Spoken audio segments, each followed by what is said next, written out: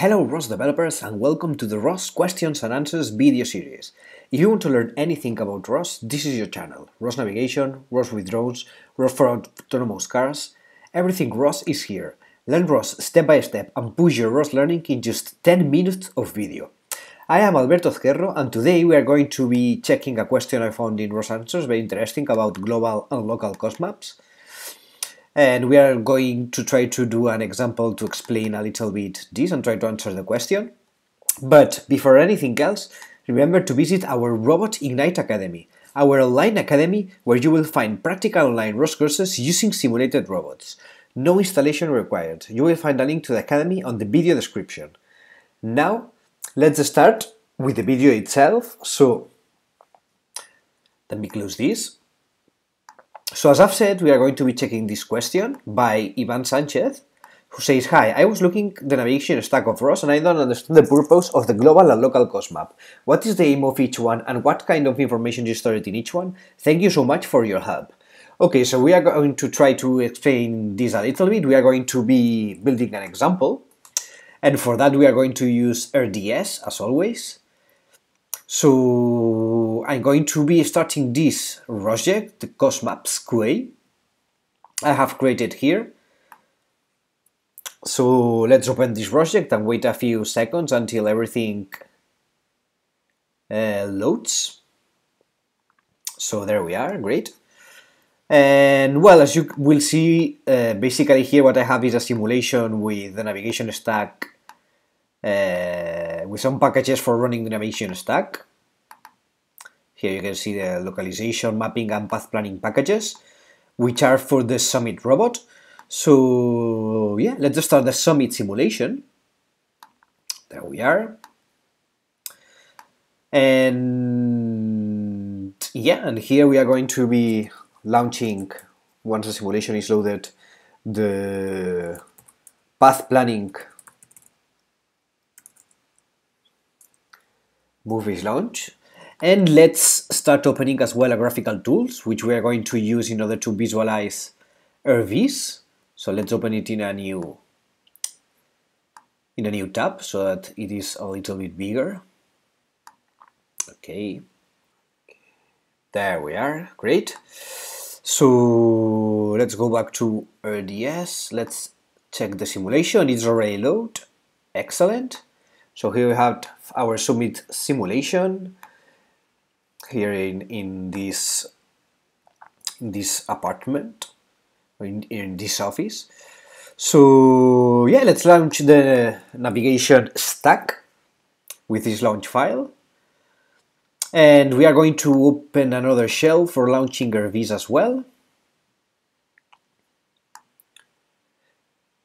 As you may already know, RVs is used in order to visualize, for instance, the cost maps, among other things, also the plans, TFs, many things. So yeah, let's start RVs.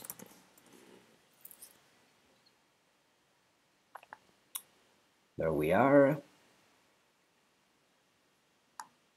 Okay, the navigation stack is already launched. Now we will have here RVs, there it is. And let's, I'm going to load a configuration where I have the things I'm interested in. It's here. Let's load this configuration. And there we are, great. So here we basically have, the static map. Let's leave it like this. We have the robot model, the map, and the path. So I'm going to add another one here. Here, in this one, I have the global cost map, as you can see here. And I'm going to add another display for the local cost map. I'm going to add it right here.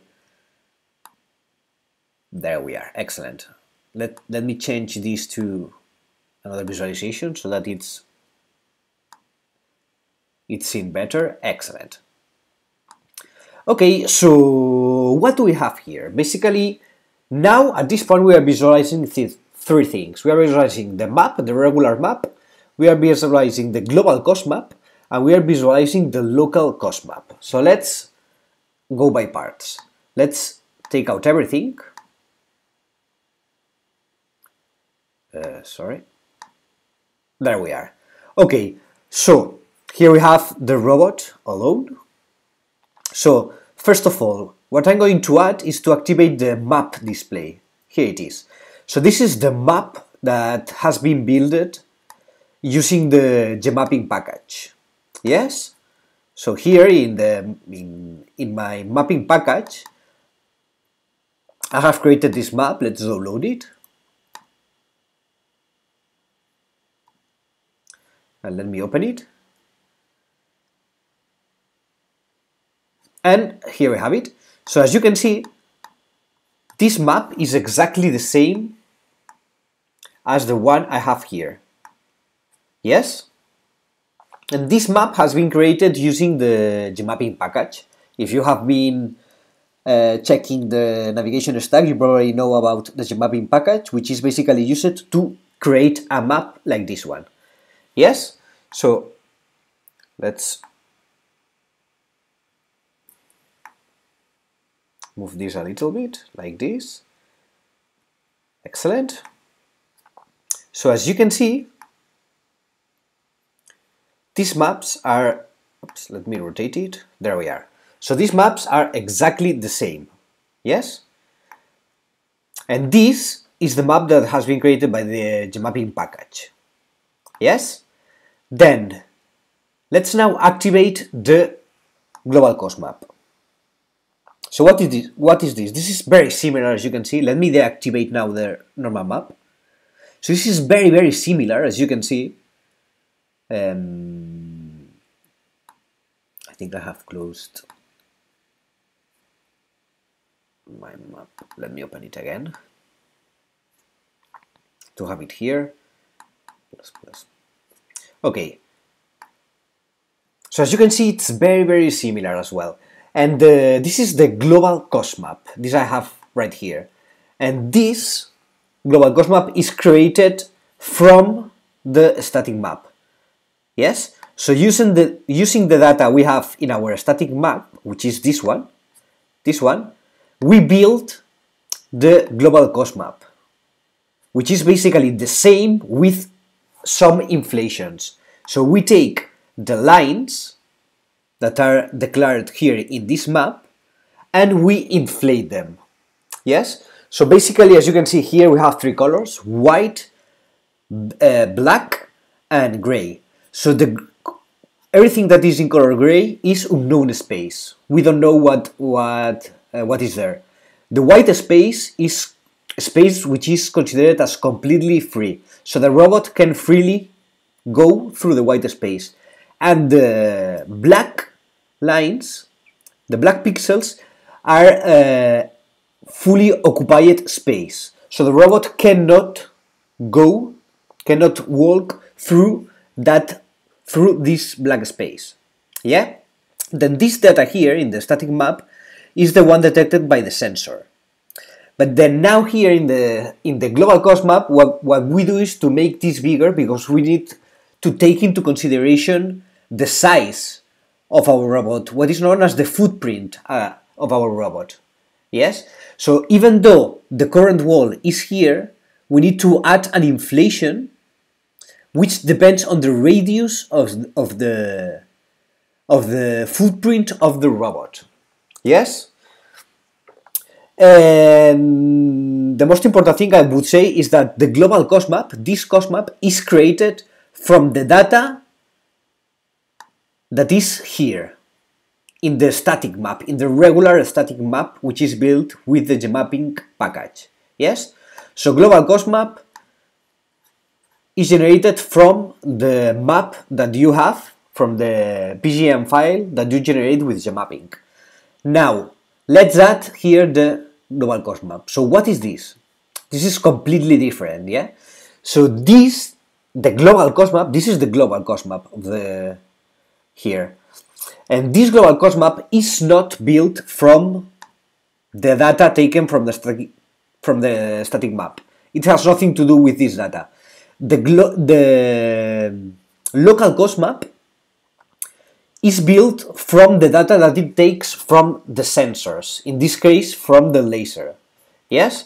So the laser, this robot, the Summit XL robot,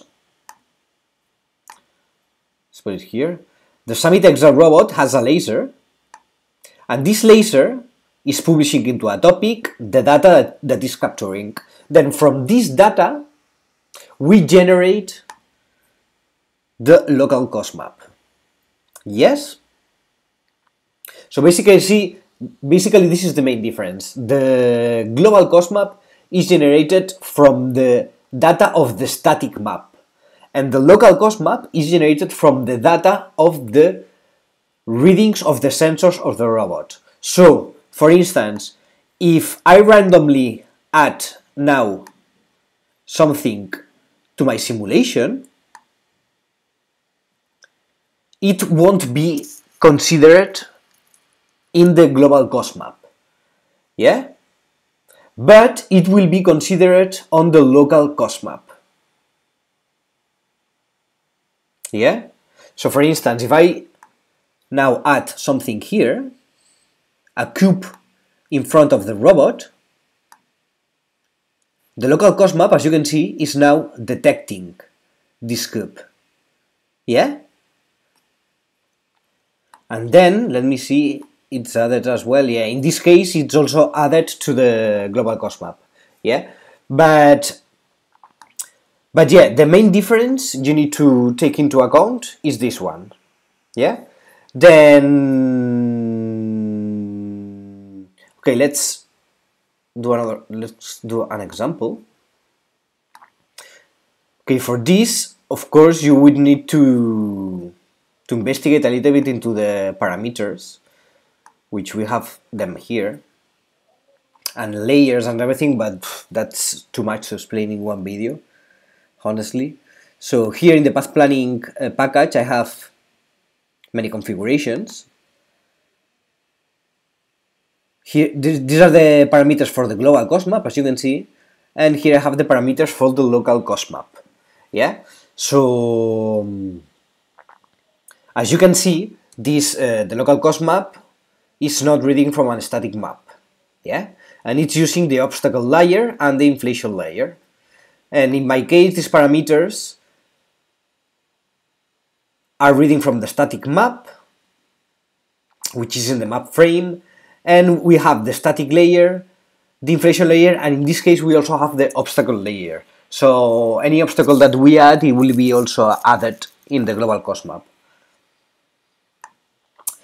But then, okay, and what is the other big difference here? It's in the plans, in the planners. So you may have already heard that there are two planners, the global planner and the local planner.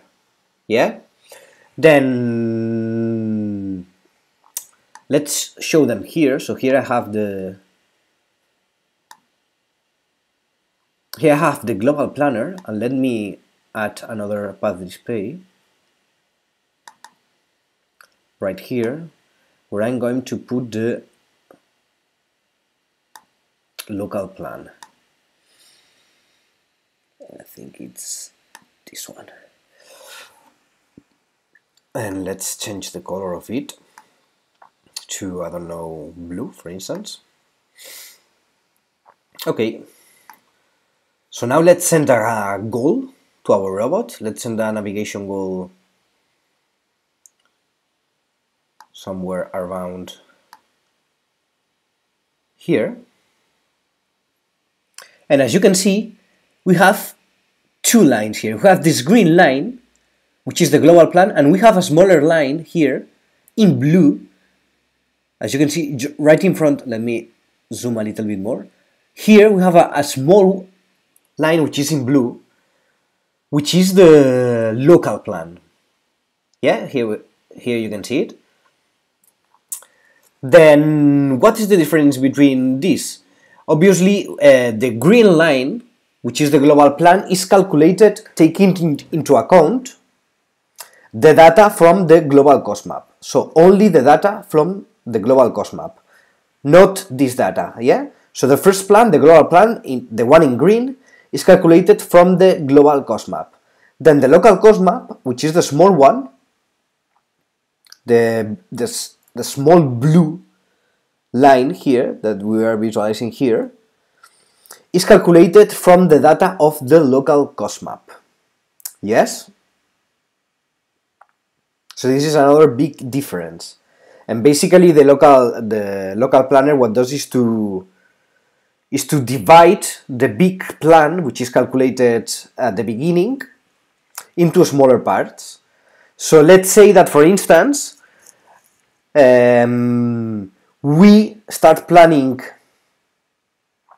This is rotating here in order to find the final goal. So for instance, we send our robot to go, oh no, let me see.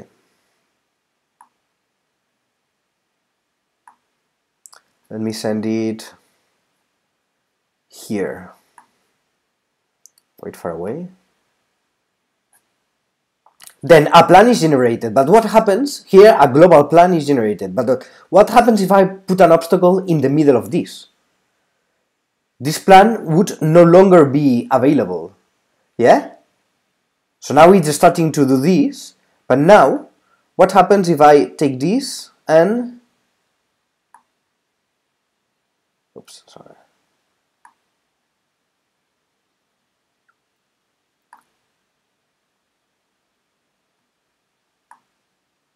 I move it here in front of the path. So for now, the obstacle is not being detected. So the plan is still valid. But at some point, when it's closer, this will be detected by the sensors, and it will appear here in the local cost map. You'll see. Here we have it. And then you have seen that this plan has changed in order to be able to avoid this obstacle. Yeah? So the local cost map detects this obstacle with the laser, and the local plan as well detects this and recalculates the path of the global plan. Yeah? In order to avoid this new obstacle that on a first point it was not taken into account. Yeah, because the global plan is built from the first static map where this object was not present there. So yeah, I think that will be all for this video. I don't know if I have explained myself quite good. I hope yes. I hope you have at least understood the main concepts of this. And well, if you have liked the video, please give us a thumbs up and remember to subscribe to our channel and press the bell for a new video every day. And either you liked the video or not, please share your thoughts and questions and feedback in the comments area. We love feedback because we love to improve and we want to improve. So goodbye and see you in the next video.